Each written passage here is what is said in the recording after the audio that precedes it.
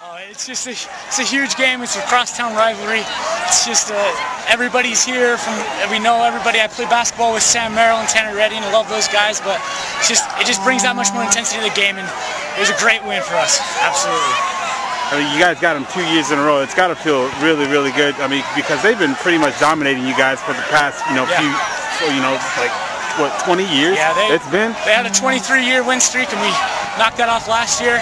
And it's just that much sweeter to come into their homecoming and beat them on their field for the second straight year. It's just a surreal feeling. I love it. It was great. You guys jumped all over them from the beginning, guys. Yeah. Talk about that big pathway at the beginning.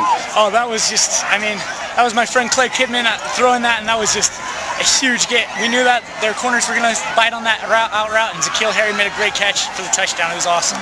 Also, that big run back by number 25, I don't have the roster. That seemed to be the really big stamp mark for you guys going ahead and winning this game. Yeah, absolutely. Brandon Kinsey, just a playmaker, absolutely, and just got it and went. It was a huge momentum shift for us. What did you find out about your guys' team tonight? I found out that we can do whatever it takes to win. You know, we have got a few guys out. Our star running back Morris Brown was out, and we just had guys step up, and it all came together for a win. It was just a great night.